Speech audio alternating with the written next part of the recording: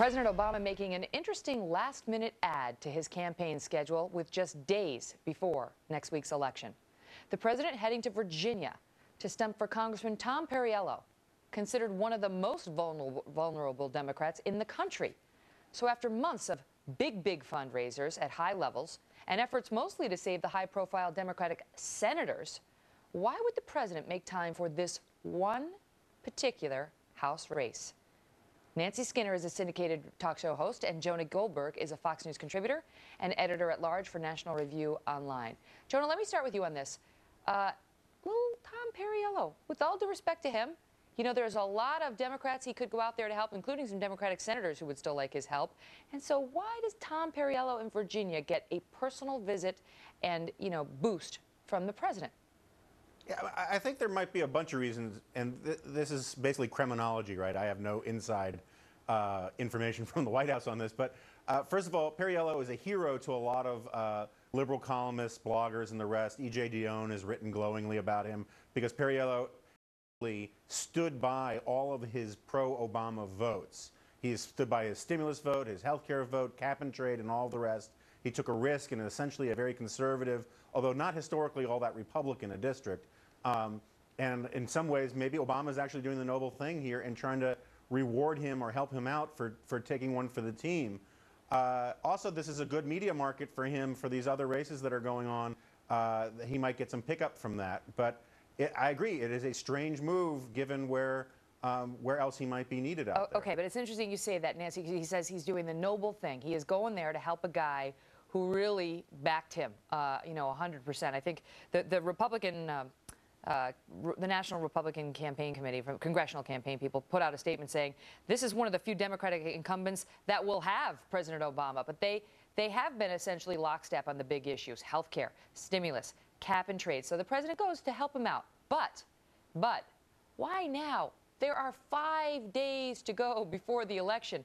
Where was the president when this race was really ginning up and he really could have made a difference? Can he really swing this thing with, according to the latest polls, Periello down by 6, he's been down by 11, down by so on. Can he really swing it now?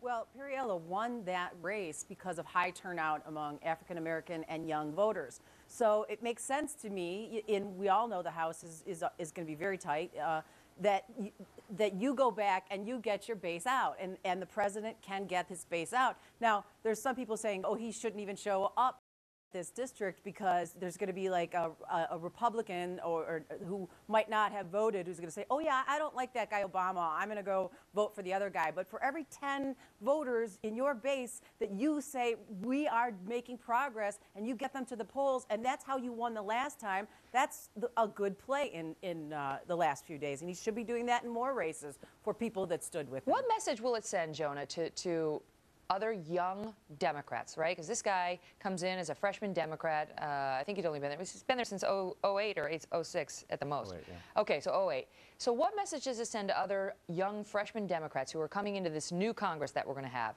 That, you know, the president has campaigned for just a handful of these young Democrats in the House who did put themselves on the line. Periello gets the nod. So many others didn't, and are outraged right now that even though they sacrificed themselves politically, the party wasn't there for them when the chips were down. Yeah, but I mean, here I think the NRCC is exactly right. There are very few Democrats outside of deep blue states who want Obama in their district. I mean, we're seeing that this is turning into a referendum on Obama, these midterm elections, a point that Obama himself said very eloquently on Al Sharpton's radio show yesterday, saying that this was essentially a vote on his agenda. And his agenda is not very popular. That's why you have the most popular Democrat in the state of neighboring West Virginia loading and firing a deer rifle at the cap and trade bill, and all but saying that he'll have nothing to do with Obama. Yeah, it's a very bad climate. But Nancy, what about it? But you maintain that the president showing where the president has low popularity ratings, that it's still there's more good than harm because the base still loves him. Absolutely. You know, it's like Al Gore abandoned Clinton. It turned out not to be a good move. Obama's a tremendous speaker, and he can bring his base out, and that's what he needs to do. And of course, the Tea Party people aren't going to change their minds in the last minute, but having Obama there, he is popular.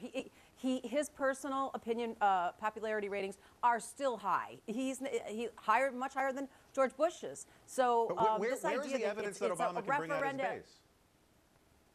Well, we'll see on Tuesday, won't we? Yeah. But Yeah. his rallies are still full. When he gets out and he can explain what he's done and how he's turned this economy around, and that the health care, that now their kids can stay in their health care till they're 26, you can't kick them off for pre-existing conditions. Okay, we're those getting off topic. When he explains those. All right, guys, I got to run. Then people will, yes, I'm going to He go vote won't get again. out his base, is my prediction. Okay, His base guys. won't show up. Nancy, Jonah, thank you you both so much. Well, troubling reports.